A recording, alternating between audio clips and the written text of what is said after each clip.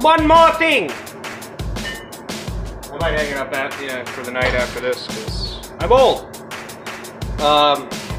So what I've done... Yeah, Super guys are gonna freak out. Hey, why'd you get the header? No, you won't. Nobody watches this. I cut apart these two pieces of an EJ25D stock exhaust manifold just to be able to mate it to the current system. So what I've done is I've sanded these down as best I could. We're gonna see how good I can weld paper. Exciting.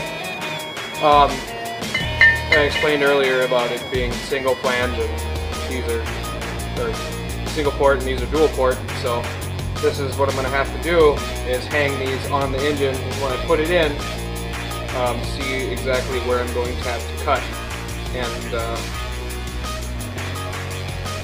bridge the gap. So that should be fairly exciting.